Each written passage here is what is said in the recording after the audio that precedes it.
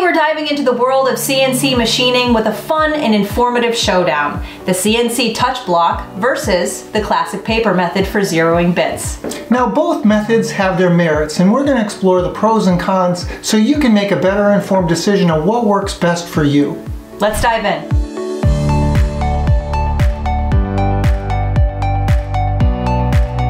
Before we jump in, let's quickly cover what zeroing a bit means. Zeroing sets the exact position of your CNC tool's cutting tip relative to the workpiece's surface. This ensures precision for cutting, carving, and engraving. A proper zero is crucial for accuracy, so let's see how the touch block and paper methods stack up. First up is the CNC Touch Block.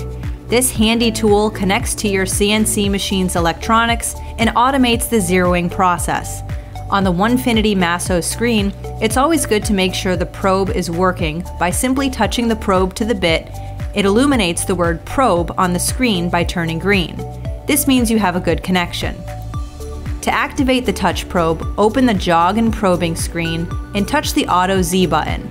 From there, you'll want to touch the probe block at the very center of the screen as shown here. And as you can see here, the machine does all the work. It's precise, fast, and repeatable. But it's not without drawbacks. Touch blocks can be expensive and they require proper calibration. This begins with getting a precise measurement of the thickness of your touch block. Now for the X and Y calibration, you need to measure the width of the block, but for the purpose of this video, we're only going to focus on the Z axis. Now that your block has been measured, you now need to put the dimensions into the Masso screen, which is conveniently listed over the probing block that we use to zero the bit. As you can see, I have the Z, Y, and X offsets loaded. Now for the classic paper method. This technique uses just a regular piece of paper and a bit of patience, which is sometimes in short demand in the shop.